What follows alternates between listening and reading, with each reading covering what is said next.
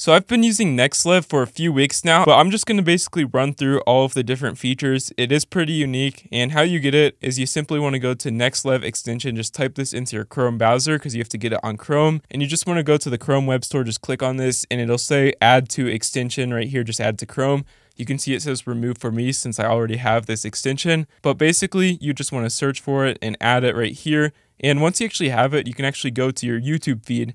And as you can see, we've already got signs that NexLev is actually taking over our feed. You can actually see it'll show you the subscriber count for each channel right here. This is not anything new when it comes to showing the subscriber count, but what it does is there is a cool feature right here. Is if you go to filters in the top left-hand corner of the screen, we can actually click on filters, and you can actually filter it by outliers on your feed, just through subscriber count, view count, and upload date if you do want to select an upload date, if you do want it to be an old or new video depending on the time of year you want it to come out. And as you can see, we can basically filter it by shorts, long form, or all. And let's just say I want to find an outlier with over, how about 50,000 subscribers with a video with over almost 1 million views. And then you just click on the go option here, and it'll show you all of the channels that actually have these few subscribers, as well as how many views the video has. Now, an issue with this is you actually do have to close this and load a bunch of videos on your feed, since it cannot load all of these videos just on its own. So again, we click on filters,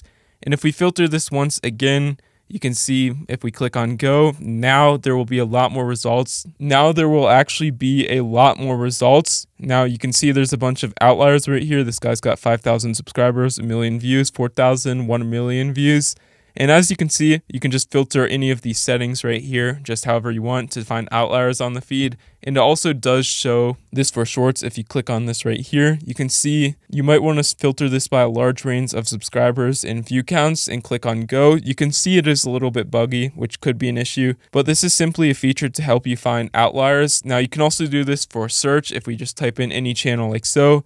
And go to filters. Again, you have to load your feed manually. But if we click on filters, you can actually filter by subscriber count depending on how many you want them to have, and the view count, and you can click on go and find outliers just on this right here. So this can help you find outliers, but I honestly just recommend using like the vidIQ or the view stats stat of like seeing this is 0.2 times more views than normal or so on. You can see it doesn't have, you can see it occasionally has its own feature of 6.2 times or etc. or 150 times etc., which is not anything new because vidIQ and like ViewStats has that, like I said. But that is a cool feature you can use on. As you can see though, another feature is if we click on any of these videos like so, you can see if we scroll down here, there's actually not a graph of the views on the video like view stats in vidIQ, but there is this option called similar videos right here. You can basically click on this, and it will actually find similar content relating to the title of this video right here. As you can see, there's over 50 pages of videos right here, and they're basically all showing videos that are similar. It doesn't mean if they're an outlier or not, it's just showing all of the videos that might be similar to this one. And you can also see similar formats to this, not necessarily the exact same topic like so. And that's another feature this thing has, but which could be helpful if you are looking for outliers or inspiration of other similar videos that may have been done similar to this one. And as you can see, if we scroll up though, there's an option to see if the channel is monetized or not. You can see this one is, there's a green $sign. There would be a red $sign if it was not monetized right here. And from my experience, this is extremely accurate, showing if it is a monetized or demonetized channel or not. Now, when it comes to the actual settings on the video, you can actually see there's an option to download and copy the thumbnail right here. If you just click on this singular button, it will actually download the thumbnail to your actual computer, or you can actually copy the script right here like so. If we click on this, you can actually see we can easily copy the entire script in seconds. For the entire video, it doesn't matter how long it is, or you can just copy lines, or just simply click on the generate topics similar to this script, or summarize this video script in general. If you don't want to watch it, you can just click on this and just read this description right here, which can be a pretty handy feature if you don't want to watch through an entire video on YouTube. And as you can see, if we scroll back up, we've also got the screenshot frame. If you want this frame, you can simply click on download, and it will actually save this frame to your computer like so, easy as that. Or you can even copy it and just paste this on a dock, or depending on where you want to paste it. And as you can see, if we scroll down next to the like button, there's even an option called save to swipe file, which basically will save a part of the video if you want to repost it, or just add to note it so you can actually come back and watch it later, or even clip it just to post it on shorts, etc. And as you can see, if we scroll down, now there's this feature called Analyze Comments. Now what this does is it will take all the comments throughout this entire video. It doesn't matter how many, there's 2,000 on this video. But when you click on this, it'll simply analyze every single comment and just distribute you the feedback for this entire video, whether it be good, negative, bad, or depending on what other videos you want to see. As you can see, 80% of the people had positive comments. They liked this video, and it will give you an actual description on why viewers like this video. It said just because the ships were sunk, and also a reason why viewers dislike this video. You can see right here, which is pretty accurate. You can even go down and click on this back to comments option if you do want to read the comments.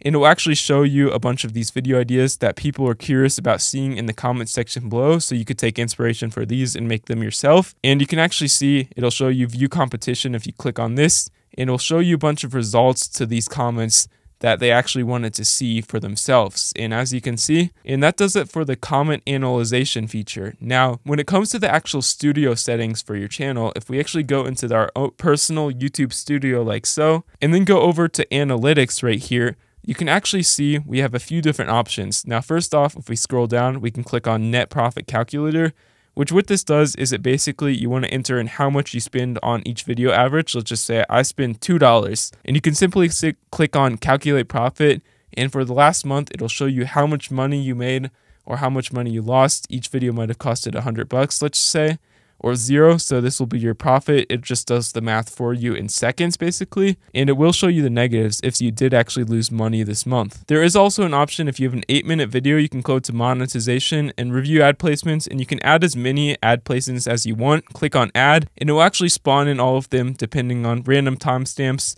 Not very calculated, so you can simply click on continue, and it will simply add all of these ads to your video, and you can click on save as well. Another cool feature similar to ads is like you can actually compress thumbnails. So how you do this is, you can see I'm on my video right here, and let's just say I'm trying to change my thumbnail, but the file is too big. If I click on change and try to add this thumbnail, it'll actually give you an option to auto compress your thumbnail because it's bigger than 2 MB, which is YouTube's limit, or you can add this thumbnail on your phone. But if you click on auto compress and actually upload your thumbnail here, we can just find your thumbnail on your computer. You can simply click on it and it will actually compress your thumbnail, and when you click on use thumbnail, it can actually use the thumbnail for way less millibytes than the YouTube's limit is, and you can actually download this way lower millibyte, and it doesn't really lose any quality at all. It just smallens the thumbnail size. So yeah, that's another cool handling feature I personally really like. Now there's also another feature called Combined Analytics right here. In Combined Analytics, if we click on this in the top right corner of the screen, we can click on it and we can actually view multiple of our YouTube channels,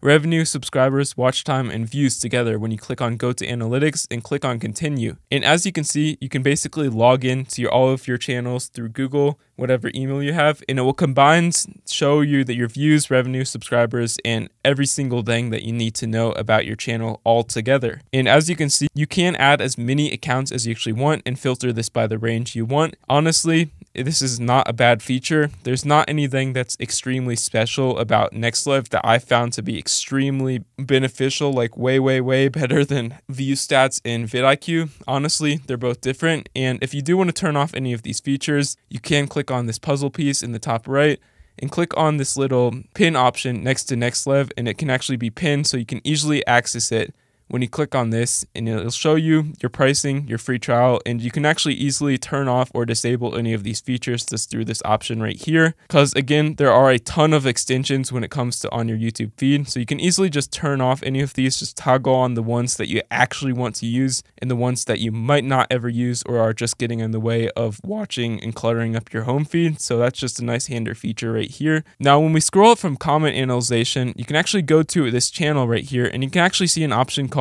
similar channels right here. Now what this does, it'll show you all of the channels that are very similar to this depending on shorts or long form video, and you can click on search like so. It'll take a second to actually load, but it will actually show you a bunch of very, very similar channels. Doesn't matter how many subscribers they have. Similar to this channel, you can see right here, these are a few, and it will give you a score on how similar it is to these channels right here. Now, as you can see, it did take a second to load even more, but you can see there's 90 plus channels that are similar if you want to seek inspiration or visit any of these channels just to see what they're up to, similar to this one. And you can do the same for search. If you just click on shorts, you can click on search, and it will show you other channels similar to this channel when it comes to only this channel's search, or no matter what channel you are actually looking at. Now, we've also got a feature called analytics. You can see right here, we can actually go to analytics, and what you can do is you can view the demographic, the revenue, the views, and basically how many views versus shorts they were actually getting each month. You can actually see if we click on reveal, it will take a generative guess on what the channel is making in the last 28 days, which from my experience, this is not very accurate. Now, I would say it's around 2 to 4 times off, plus or negative, depending on the channel. But you can see in the last month, it's made $16,000. It thanks.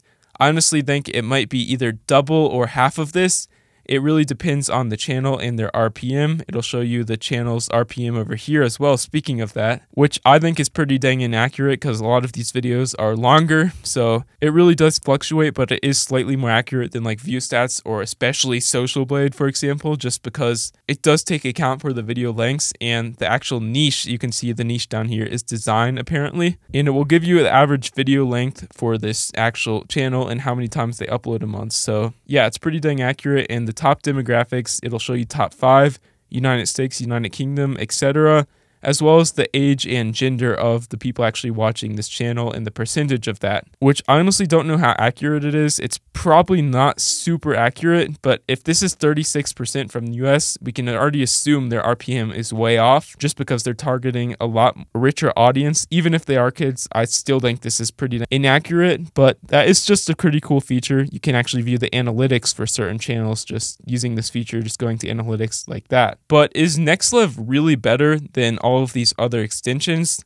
Now, like I've been saying, I've used vidIQ, ViewStats as well, and honestly, I don't think it's better. I don't think it has anything that will level up your YouTube game to an unfair advantage level.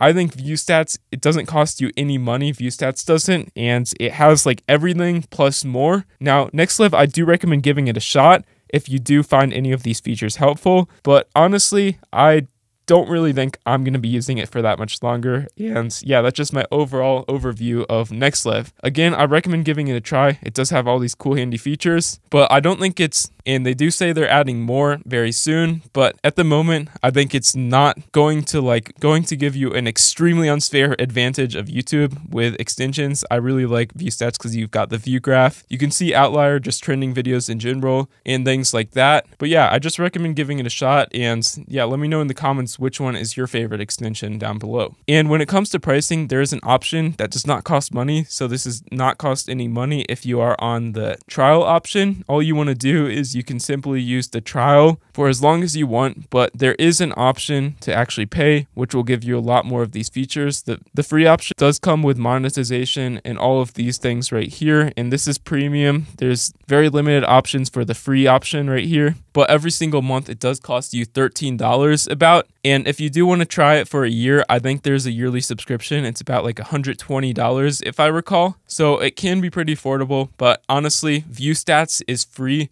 And I honestly think that's way better from my experience. So I probably won't be using this much longer, but I just wanted to give you an overview. But I still recommend giving it a try if you are looking for this type of extension, just using the free trial at least to see if any of these extensions are truly life-changing for you.